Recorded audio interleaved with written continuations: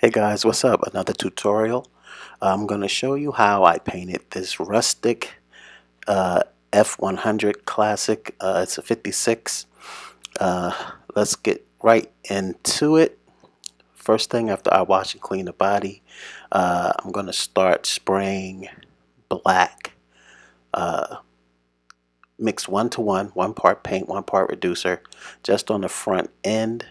I'm not worried about blocking off anything because I'm looking for a rustic look. So I want this black to, I need that overspray to head towards the back of this body. At this point, after I've done the black, I've done a couple of flames because I want the front end to look burnt. So now I'm taking that same black and I'm going around all of the outlines on this body. The doors, the roof, the trunk, around the wheel wells, the guards, the guardrails, everything. Then I'm going to take this transparent light brown and spray a nice light coat.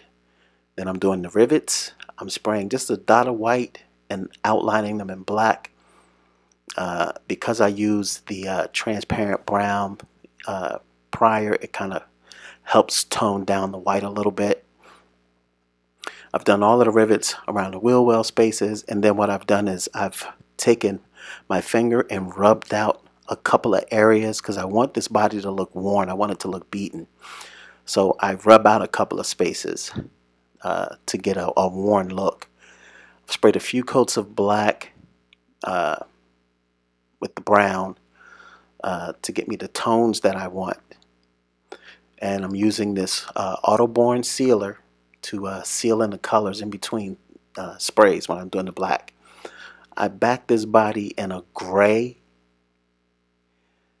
and then I'm using a clear coat, spraying this on kind of heavy.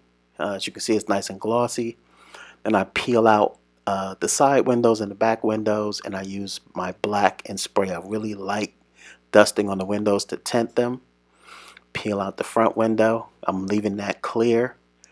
And then what I'm going to do is I'm going to use my X-Acto knife to trim around all of the windows, because when I peel off the overspray, I want to leave the overspray on the windows, because you can see this body is nice and shiny when you peel off that overspray, and that's not the look we're looking for. I want this truck to look old. I want it to look weathered.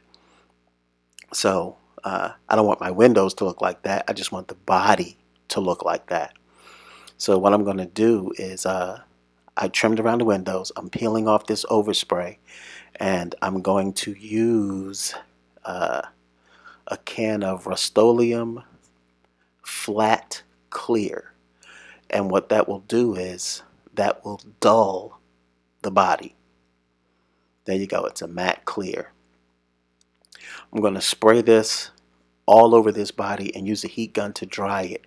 I'm doing several coats. You want to do this lightly, because if you spray too heavy, it builds up a shine. So you want to spray a couple of light coats, use the heat gun, dry it, hit it again, front, sides, back, and dull it right down. But what's absolutely fantastic about this is that underneath, there you go, I'm peeling off the window film. You can see how nice and shiny the windows are. But underneath my nice dull matte is a shiny body. So what's great is you can either leave it like this as a show truck, or as you're driving it and beating it up, you're going to scratch off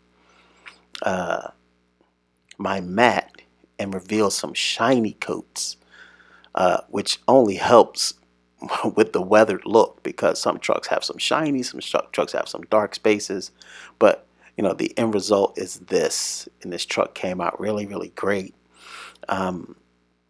It's really, really easy to do. It probably took me about 45 minutes to do the whole paint job, from trim to, you know, photos. So any questions, just hit me in the comments, and I'll get back to you. Thanks, guys.